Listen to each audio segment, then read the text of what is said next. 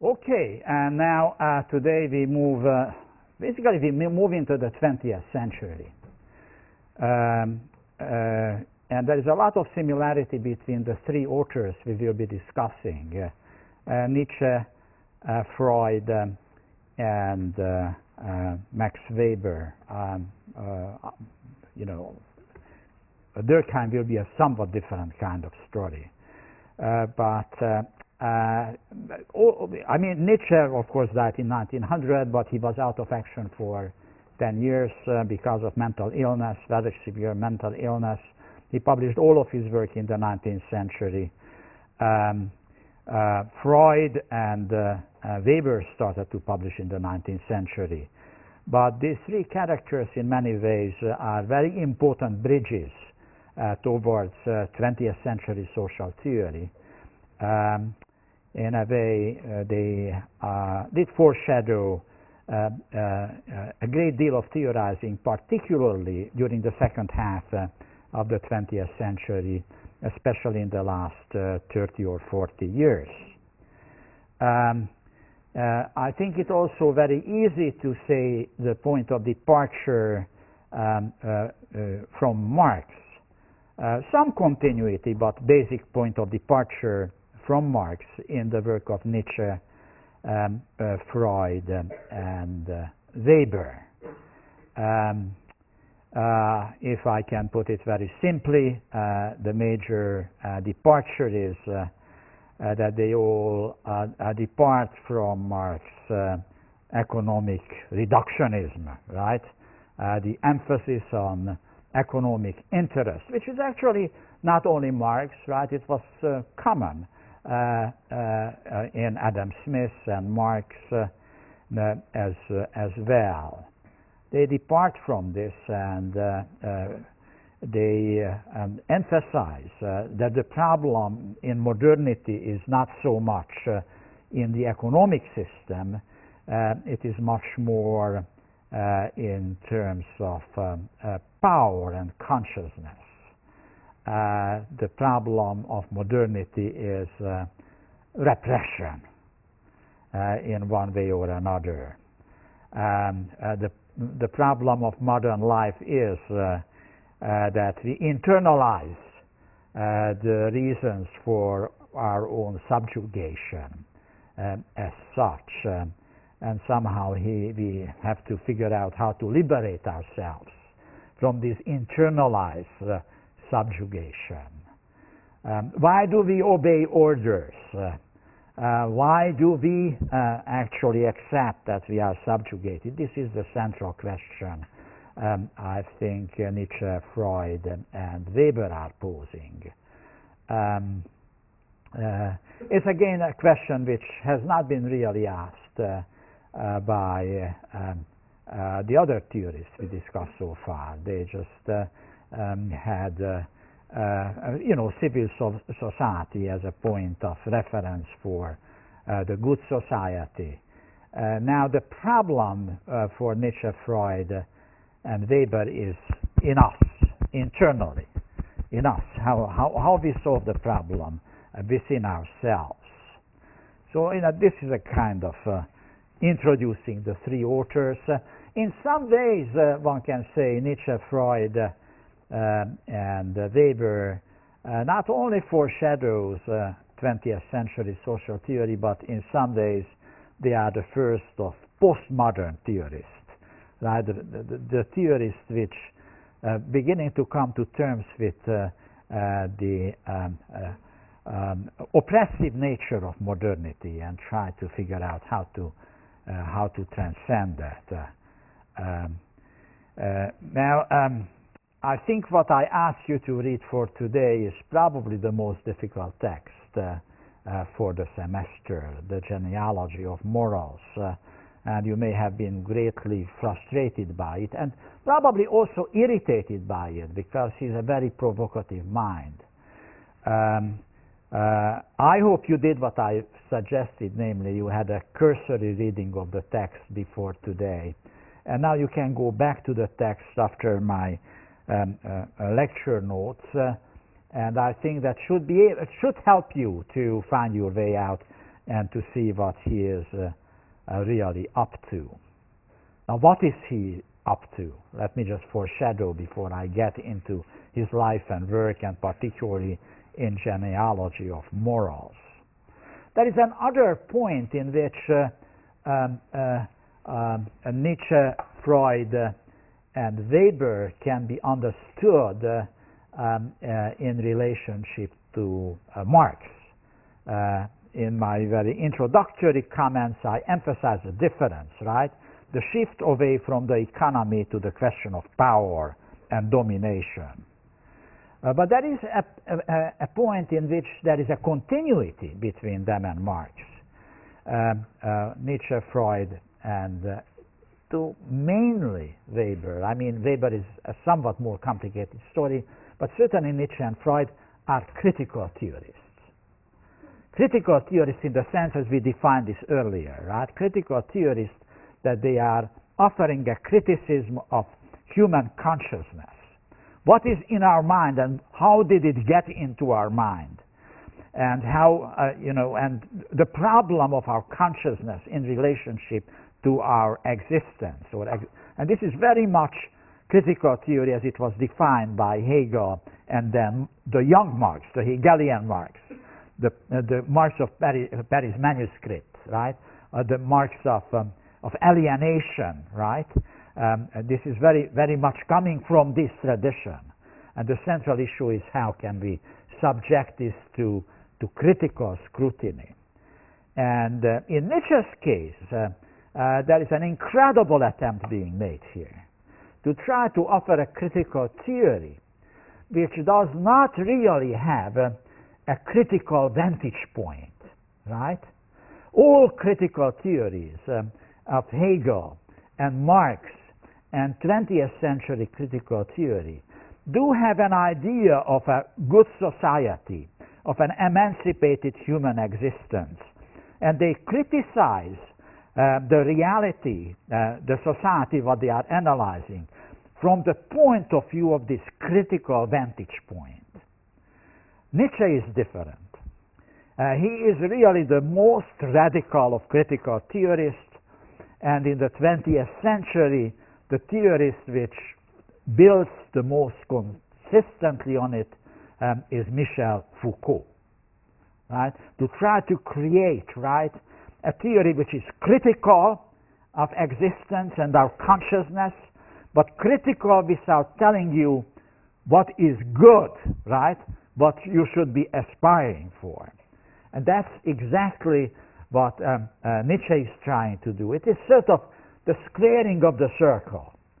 Can you be critical of a situation if you cannot tell what is the good outcome, right? Can you actually subject the very notion of the good society, the good, to critical scrutiny? This is what he's trying to do, right? To offer such a theory. Freud is different, right? Freud is a critical theorist beyond Hegel and beyond Marx. He does agree with Marx that we have to find some critical analysis which is rooted in our senses experiences, and somehow we have to relate the problems of our consciousness to our senses experiences, right? In this respect, Freud is very much in the line of Marx's critique of Hegel. This is not simply radicalizing your consciousness. You have to confront your consciousness with your senses experiences. But he's different from Marx, because I pointed this out earlier very briefly, because in Marx this senses activity is production. It is economic activity. For Freud, it is our sexual experiences, right? And he offers a criticism of our consciousness by confronting us with our repressed sexual experiences in our earlier life, right? So this is a critical theory, right? He said, what you think is in your mind is right. No, no, no, it isn't, right? You have to think about all of your experiences of your earlier sexual life And then when you figure out what you repressed as bad memories, that's when you will actually be able to have a healthier psychic life, right? Well, Weber is more complicated, and we will come back to this Weber's critical theory when we get to Weber and to the question whether he's a critical theorist at all. That has been highly debated. Okay, I think now we are ready for Friedrich Nietzsche. And I hope this makes more sense now for you, right? What you were reading, right? Right? And let me just emphasize one more time, right? The big project in Nietzsche is to offer a critical scrutiny of human mind, but not to have any critical vantage point, right? To criticize the very principles of good society and good to critical scrutiny. Where does it come from? Then we have the conception of good, right, and good society. That is his project. It's an incredible intellectual venture, right? As I said, it is this kind of squaring of the circle, but he does with a great deal of power. And he does it extremely provocatively. I will put up a couple of quotations for it, which are outrageous. Don't walk out on it, right? Wait a little. Hold your breath. Listen. This is outrageous what he's saying. He's a provocateur. He is like Rousseau. He's only worse than Rousseau, right? He provokes us even more than Rousseau. But, you know, deep down, he's a very sensitive, you know, very humanistic human being, right? He provokes you, but if you listen carefully, you figure out there is something what you actually can relate to it when you think what he's actually trying to get at. All right, here is Nietzsche, and let me just very briefly rush through his life. He was born in 1844 in the small city of Röcken in Germany near Leipzig. And this is very important. His father was a Lutheran minister, and the family was all clergy, Lutheran clergy. And he's bringing up in a very religious sentiments, very religious family. And in many ways, his work is a reaction against the father, and it is a reaction against the kind of Lutheran Christianity he was deeply internalized into. I think this is very important to understand. I mean, I know that most of the people in this room have strong feelings in Judeo-Christian tradition, and he attacks also Judeo-Christian tradition. This is a revolt against the father. This is a revolt against what he was brought up to. It is an attempt to find himself, right? That's what he's trying to get at. And you have to be a little tolerant about him, you know, and his attempt. You did that as well. You were revolting against your parents, and you were revolting against some of the fundamental principles you were born into. He actually enrolls to the University of Bonn to become a Lutheran minister himself. He studies theology. As it happens to many people, actually, who enroll into a seminary, doesn't take him too long to become an atheist. Very often, you know, the seminaries are the best training grounds for atheists, right? You're beginning to see somehow the complexity of theological thought. This is what he experienced. So he quits after a year. He realizes he's on his way to become an atheist, right? And he will not become a minister. Actually, this happened to my brother as well. He actually did not quit. He did finish. He was also trained as a Lutheran minister. But by the end of his theological training, he was. I don't think he ever confessed, but he was actually an atheist. So I have personal experiences, right? What theology can do to you, right?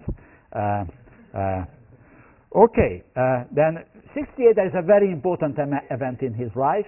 He meets the greatest composers of his time, Richard Wagner, and they become great friends for a time, and they become bitter enemies later on, and it is very important why this happened.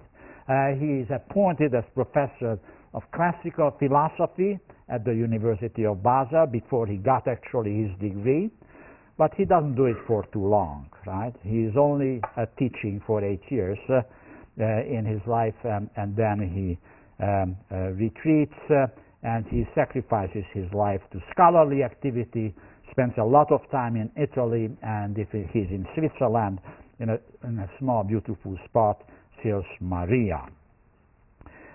He also meets in 73 Paul Rée, a German philosopher who has a great deal of impact on him, who introduces him in 82 to Lou Salome, his only real but very passionate lover, and I will say a few words about this later on. In 88, he becomes mentally ill. The story of his beginning of his mental illness tells you a lot about him. He is in Genoa, in Italy, and then he walks on the streets, and then he saw the carriage driver beating the horse vengefully. And then he suddenly cuddles the horse, beginning to cry, and his mind is gone, right? He falls deeply into mental illness. He never recovers anymore. It's, I think, tells a lot about who Nietzsche as a human being was, right? And how actually, how much compassion he could have with suffering, right? This work, what you were reading, has a lot to do with suffering and gives you a devastating view what human suffering means. Anyway, he is in his care of his mother until she dies, and then his care, unfortunately for him, to his sister Elizabeth, and he dies in his home in 1900. Now, a bit about Elizabeth Nietzsche. Here she is. She was born 2 years after Nietzsche. And he married a guy whose name was Bernard Förster in 1885, and Förster was one of these proto-Nazis. He was a fanatic anti-Semite. He was very attracted to this idea of the superior Aryan race, and he actually created an Aryan colony in Paraguay and moved with Elizabeth to Paraguay in a pure German community. Some remains still exist, and you know, if you are a devoted neo-Nazi, you may want to visit Paraguay because there are some of these guys here still hanging out there. They look like Indians because, of course, not very pure Aryan nation. They are not blonde and blue eyes any longer. They intermarried with the locals, right? But anyway, this is what he wanted to do. It didn't work very well, so at one point he committed suicide, and Elizabeth returned to Germany. Well, I think it's very important that Nietzsche, after she got married, broke the relationship with his sister. He just could not stand his brother-in-law and his anti-Semitism. Though you will see some of the citations which sound very anti-Semitic, he was very intolerant about anti-Semites. This was one of the reasons why he broke his relationship with Richard Wagner. But in 1994, Elizabeth created the Nietzsche archive. Nietzsche was insane, and he had a lot of unpublished work, manuscripts. He put it together into an archive, and he abused it as much as she could. She turned into a right-winger, and with the rise of Nazism, a Nazi, an admirer of Hitler, and he put together a lot of Nietzsche tests in order to fabricate a Nazi ideology out of Nietzsche. And some, therefore, have been reading for a very long time Nietzsche as an ideologue of Nazism. So did Adolf Hitler, who actually even attended the funeral of Elizabeth in 1935 when she died. Well, I think people who read Nietzsche carefully and who have seen now Nietzsche's original work published rather than selections by Elizabeth have a great deal of doubt whether Nietzsche has anything to do with Nazism, though the story is complicated. Now, here we come, a nice triangle. Lou Salome, Paul Ray, and Friedrich Nietzsche. Now, I should show this picture after Freud. Remember that? Watch on it. It is a very Freudian kind of presentation. Louis Salome, Paul Ray in the middle, and Friedrich Nietzsche on the other side of the picture. Now, Lou, Paul, and Friedrich. Paul Ray comes from a very wealthy Jewish family, German Jewish family, for reasons which is beyond me. Occasionally, Nietzsche refers to him when they already broke up as the English psychologist. He was a German philosopher. Anyway, he became very good friends at one point. I mean, Nietzsche was an impossible person. He fell in love with people and then he broke. Just strong love or strong hatred. There was nothing in between. But anyway, the idea of genealogy, which is probably the main piece in Nietzsche's work, is coming from Paul Ray. Then he introduced this wonderful young and very smart young lady, Lou Salome, to Nietzsche, and he was desperately in love with him. This happened in '82. She was 21 years old, as I said, very beautiful and wonderfully smart. Nietzsche was hoping to marry her. I mean, he was opposed to the idea of marriage, but, he's writing letters to Paul Ray, kind of not aware that there is a relationship going on between Paul Ray and Lou, that he wants to marry her probably for 2 years or something. And anyway, I think by all likelihood there is an interesting love triangle going on here for a while, but Nietzsche is impossible, and Lou is a sane woman, and at one point she just cannot take his insanity anymore, and he moves to Berlin, lives for a while with Paul Ray, and then, though he is also opposed to marriage, we are talking late 19th century, right? Very radical ideas about sexuality and marriage. But then he still married this guy, linguist called Andreas. Anyway, she was also a very smart woman. She at one point said they wrote a book together, Ray, Nietzsche, and herself, and she never published that. She said this was an experiment, a joint book by the three. We never, as far as I know, it never had. Another important person in his life, Richard Wagner. Nietzsche was a music fanatic already in his boyhood, and when he read Wagner's piano transcript of Tristan and Isolde, he just fell in love with that. That was the music he was looking for. He was a hero worshipper. That's why some people read still in him a kind of proto-Nazist. He likes strong, beautiful people who are heroic and do heroic act, like the Greek, right? Beautiful young man, powerful, right, and heroic, like the gods, the Greek gods. That's what he really empired, and this is what he found in Wagner's music. A rejection of the Rossini kind of sentimentalism of Italian music, and in fact the classicism and coldness and pretentiousness in the music of Beethoven. And what he found is something new in Wagner. So he was attracted to Wagner, and as he was becoming actually increasingly anti-Semitic, under the influence of his last wife, Cosima, who was the daughter of Franz Liszt, the composer, and was really a pretty evil person. And also, Wagner was changing. He was becoming, in some ways, kind of more Christian or something. And he was writing this, I actually have to confess, love the opera, Parsifal. Well, Nietzsche could not take it, it was impossible for him. So then they break.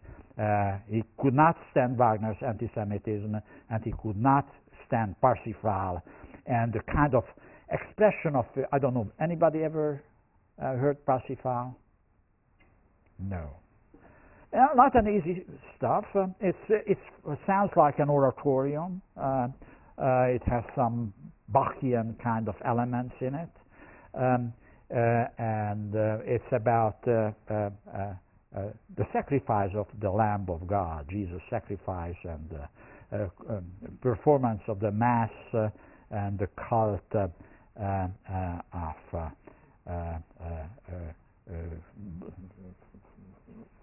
Jesus' blood as such. I mean, anyway, this was certainly, Nietzsche was not a buyer for it. Now, just a word about his first book, The Birth of the Tragedy, which, as I said, he was a great admirer of the Greek civilization.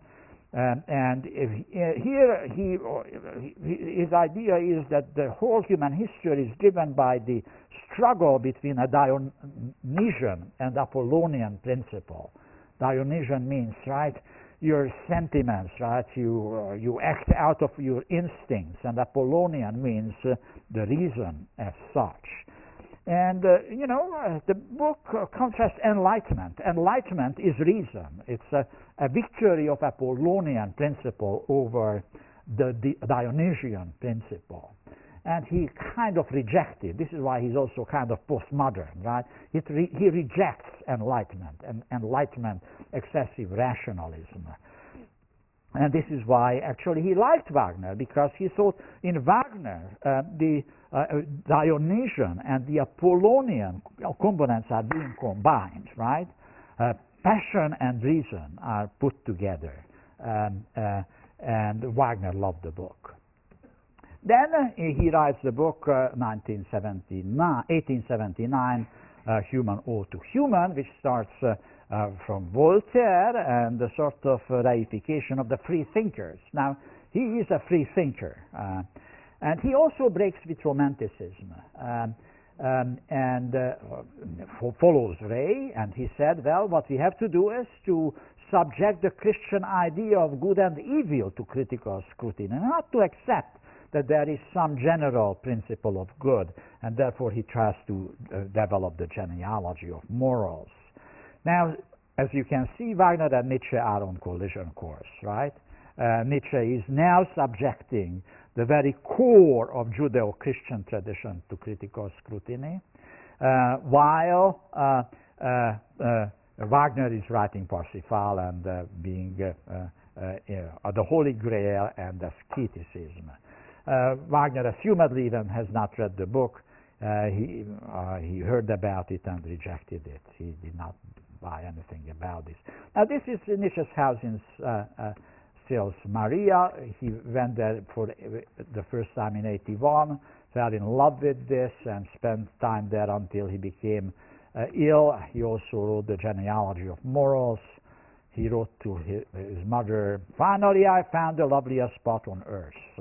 And he was greatly inspired. This is where he wrote the book, Also sprach Zarathustra, Thus Spoke Zarathustra. This is a kind of a book which is a central attack on Judeo-Christian morality, but he found repressive and wants to get out of it. His hero is Zarathustra, which is modeled after the Persian prophet Zoroaster, and he calls him the first of immoralists. To dare to be immoral is what you have to do. But he tries to find a middle way, right, between the repressive Judeo-Christian morality and nihilism. He wants to doesn't want to reject everything. And that's where he's beginning to develop the idea of the Übermensch. I wish we would have more time to talk about this. The Übermensch is basically the person who brings his life under his own control. It's not quite what you think the Übermensch is, right? The stereotypes about the Übermensch, that this was the kind of Nazi idea of the blonde Germans, right, which are superhuman. Well, Nietzsche has a philosophical notion of the Übermensch. The Übermensch is the person who achieves self-mastery, who basically the alienated person, right, who is in control of his own life, right, and can express himself authentically without oppressive civilization, right? That's the Übermensch. In a way, this is a Buddha. It is an idea of a Buddha, but not a passive Buddha. He disliked Buddhism as much as he disliked the Judeo-Christian tradition. The problem with the Buddhism was that it is too passive. He wanted to have an active Buddhism, right? Somebody who becomes a master of its life through action, acting out its feelings and its even sensual essence in life. And therefore he can overcome what he calls the eternal return, right? And he can overcome the iron law of this, this is again comes from almost Marx, right? Reified consciousness. The reified world can be broken. There are no rules, right? You can realize yourself in the world, and you are not ruled by the external world. And now he's ready for the genealogy of morals. I have some 12 minutes for this. What are the major contributions? Well, he reconstructs the methodology of genealogy, what he takes from Ray, and he discovers what he calls the origins of morality. And then he introduces a difference.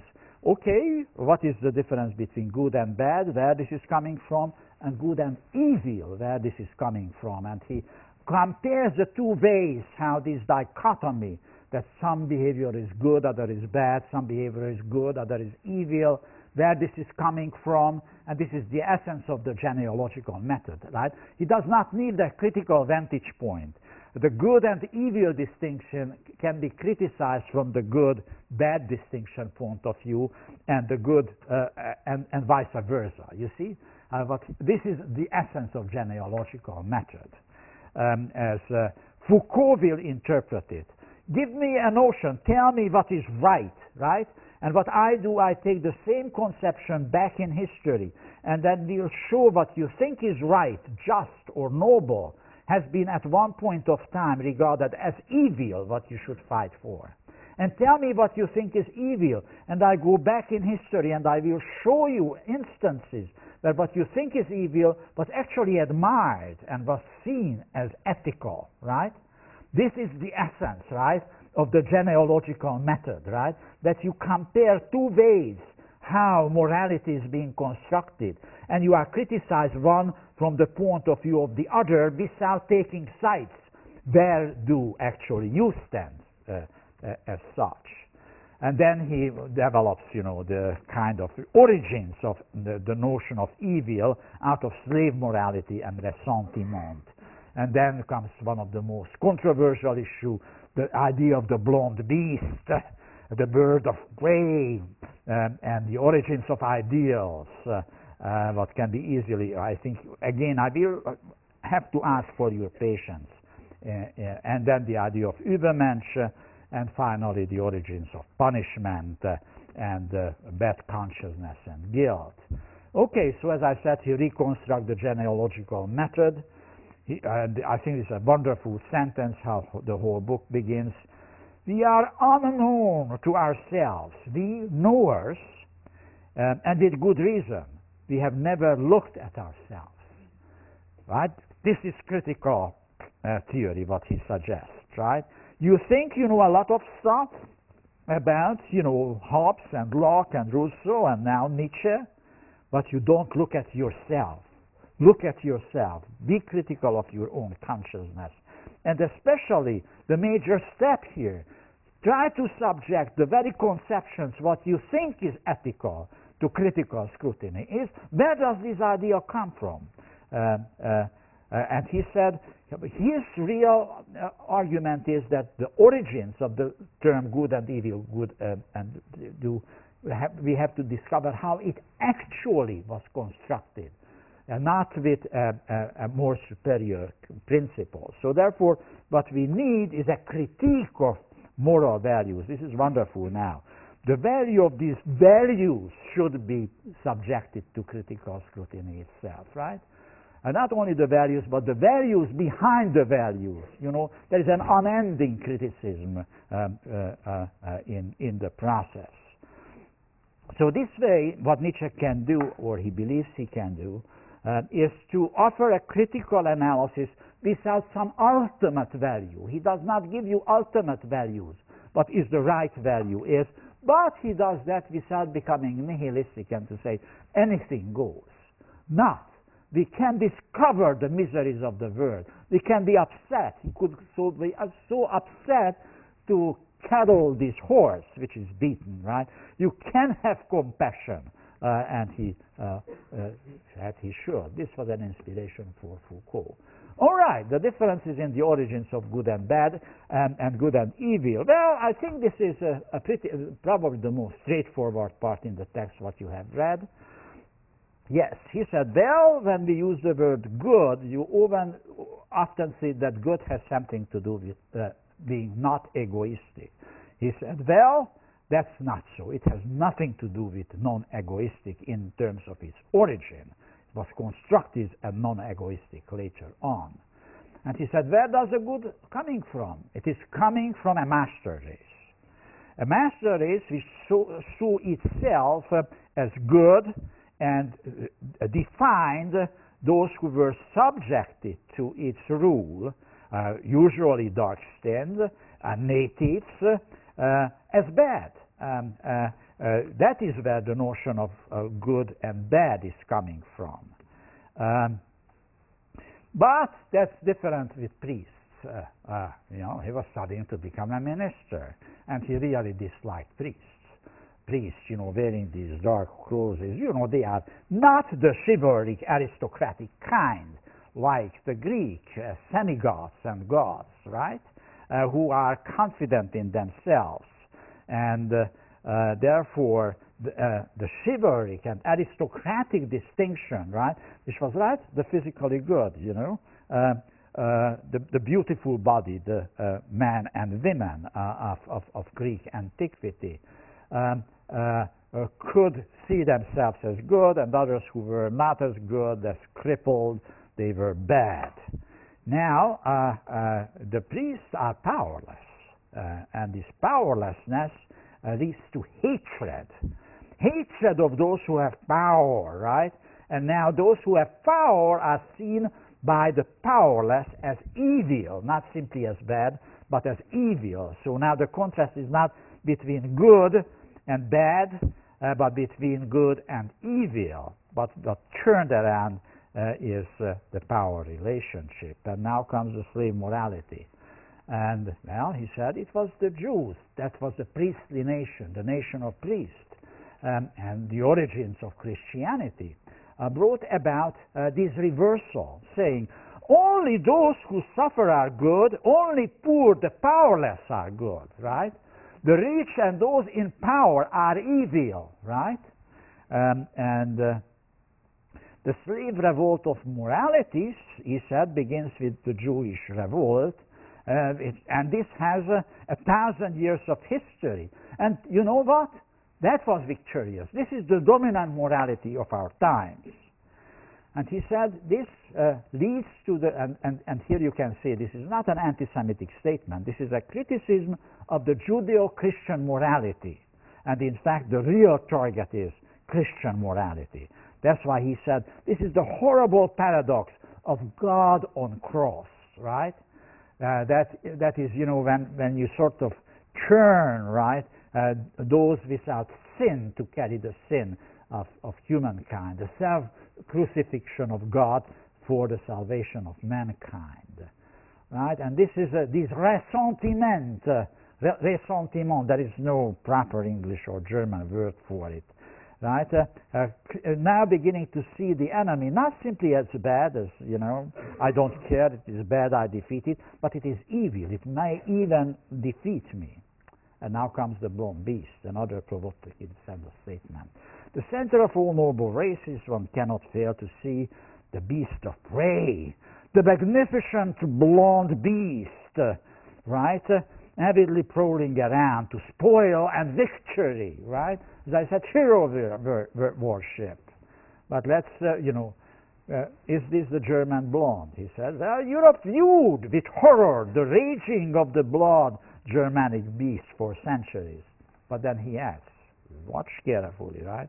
Although between the old Germanic people and us Germans, there is scarcely an idea in common, let alone blood relationship, right? This is not Nazi ideology, right? This is a kind of argument that being powerful, realizing yourself is actually what is desirable, what you should be striving for. Well, I think this is very important, right? This last sentence I'm quoting here. Right, what's happening in European situation is a kind of a leveling, right? Today we see nothing but wants to expand. We are getting thinner, right? We are not as strong as the statute in Greek statute were, right? And better natured, right? Cleverer, and more comfortable, right? And more mediocre. And he said, better, better. It smells. What a horrible modernity, right? Where we become all mediocre and all the same, and we cannot fulfill ourselves, right? And then, well, this is a very nice poetry, provocative, but, you know, think about it. There is nothing strange about the fact that the lambs bear a grudge towards the large birds of prey. But there is no reason to blame the large birds of prey for carrying the little lamb. Well, the lambs say to each other, these birds of prey are evil. And whoever is least like the bird of prey and most like the opposite, like us, the lamb, is good, isn't it? Right? Those who dominate is bad, and those we are the suffering are the good ones. And the bird of prey responds, we don't bear any grudge at all towards those good lambs. In fact, we love them, right? Nothing can taste better than a tender lamb, right? Well, as I said, this is disturbing, but I think the point is what he's calling for, right? The self-fulfillment of individual and his desperation that in modern world we cannot fulfill ourselves. And here comes the workshop ideals where the ideals are fabricated. He said, in this workshop, lies are turning weakness into accomplishment, impotence, not to retaliate is being turned into goodness, though you are only impotent, and you beginning to construct your impotence as good. You are not good. You can't do anything about it. And submission to people you hate, that's what you call obedience. Not because you really accept their superiority, because you are afraid of them. And then you construct a good notion out of this. Obedience, this is a good word.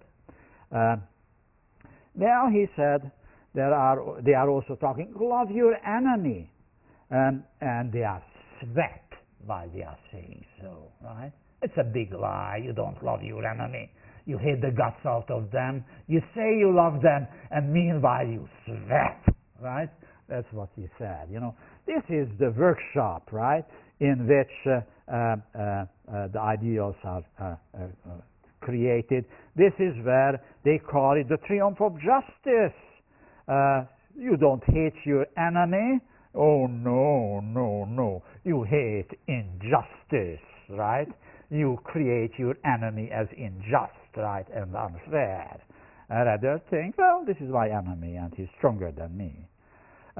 Well, therefore, he said, the workshops where ideals are fabricated, they stink of lies. And again, better, better, get out of here, clean air. Let's talk truth, not lies. That's the point. And Übermensch is the one which will, right? Because the Übermensch is, he said, well, good and bad, good and evil fought together. Now the good and evil is dominating us. Well, the Renaissance was brilliant. It was reconstructing, right, our classical idea But then came, again you said, the Judah triumphed again. Again, be careful, not anti-Semitic, no, it's again more against Luther than against Jews. He said, thanks to the basically proletarian German and English ressentiment movement called the Reformation, right? That's his real enemy here. And he said, well, we don't have time to labor on this. So, very briefly, origins of punishment. We have to forget. Forget is we have to suppress memories which were bad. And in order to suppress, there is mnemotechnics. That means that we are actually, pain is the most useful way how we forget what we have to forget. We have to remember, right? He said, these Germans, the nation of thinkers, made a memory for themselves with dreadful methods. Stoning, breaking on wheels, ripping apart, and trampling to death by horses. All right, I have to finish it now here, but I hope you get sort of the bottom line, right? The bottom line is, have a radical critical theory which does not need ultimate value to be critical of false ideas and lies. Get truth, and the ideal is the person who can fulfill itself right in the world and conquer the world as such.